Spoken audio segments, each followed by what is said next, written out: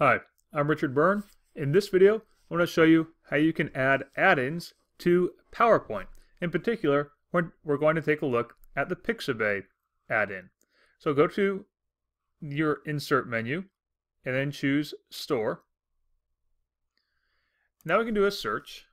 In this case, we're going to use Pixabay. Select Add. And now you'll see a new option over there on the right hand side, images from Pixabay. Now I'm going to add another slide here, and let's say we want to put in an image. So I'm going to select images from Pixabay. Let's do a quick search. I need a picture of a puppy.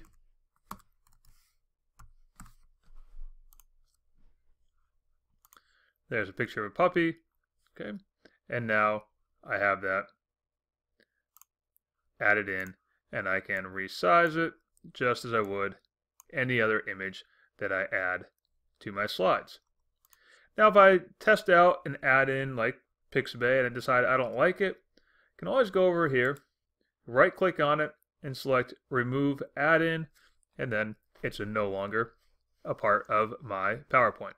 So that's how you can add add-ins to PowerPoint.